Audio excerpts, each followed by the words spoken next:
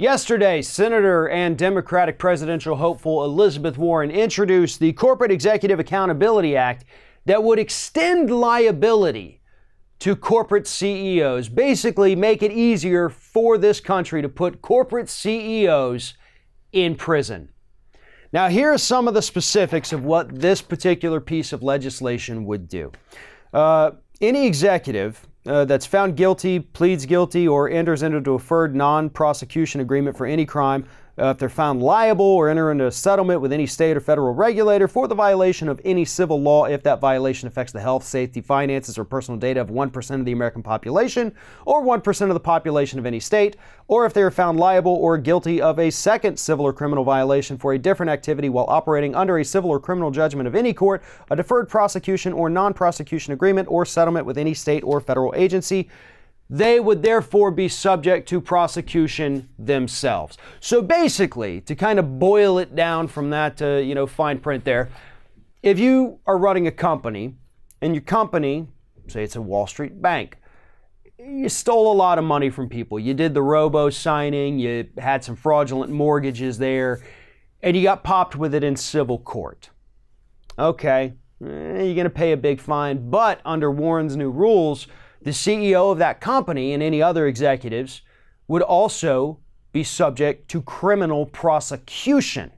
Now, that's the piece of this puzzle that's been missing, is that, okay, we got busted, we'll pay a fine. The fine is still somehow less than the profits we made off the illegal activity. So we're coming out on top. Nobody goes to jail. We swear we'll change our ways, even though we don't. And that's the end of it. Elizabeth Warren says, oh, hell no, that's not going to be the end of it. You, Mr. or Mrs. CEO, wanted the company to do this. You knew it was happening. You're running the entire company, so everything they do, it's essentially like you yourself are doing it, so we are going to prosecute you and put you in jail. I love this plan. Almost 100% I love this plan. Here's what I don't love about this plan. It doesn't go far enough. Because this is only if you get busted for civil violations, meaning if you screw people over. It's a good start. It has to happen. So I fully support this legislation. But it also only affects your company if you pull in more than $1 billion in revenue per year. I don't like that. I think it should be if you pull in more than $1 in revenue a year. If your company gets busted doing something illegal, you should be criminally prosecuted. Doesn't matter how much money your company pulls in.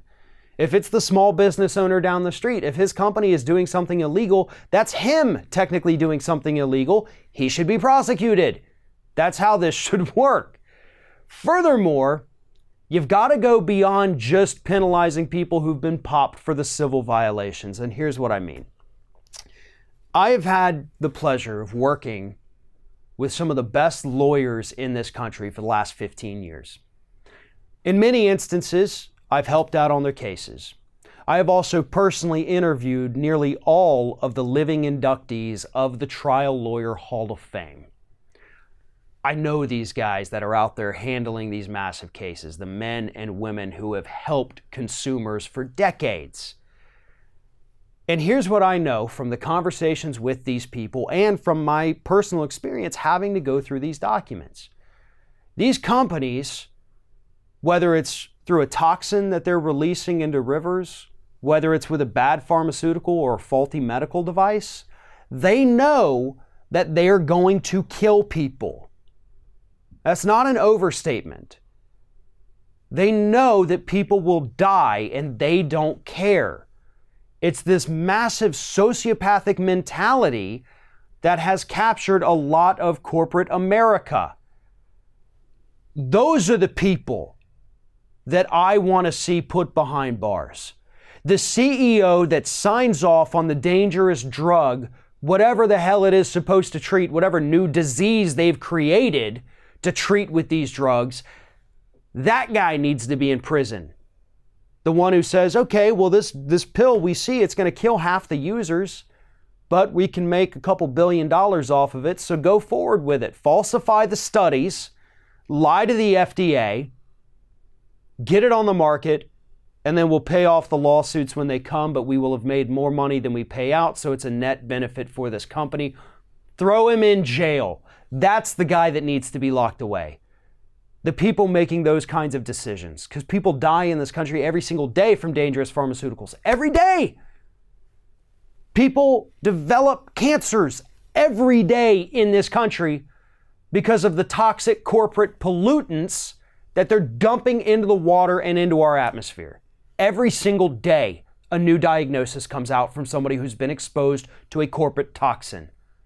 So this bill that Warren has put out is a phenomenal start. I love it. But I want to see it expanded, because it's not just the people who steal your money. We have plenty of corporate CEOs in this country today who have signed off on actions that they knew were going to kill Americans. Those are the people that should be serving life sentences in prison, because they're no different than somebody that goes out there and murders 30 or 40 people. They've killed a hell of a lot more, and they never get held accountable. Thanks for watching, everybody, and don't forget, if you like what you see here, like, comment, share, and subscribe to our channel. And now you can also become a member of Ring of Fire and get exclusive early access to certain Ring of Fire videos all throughout the week. Just click on the little join button right below the video.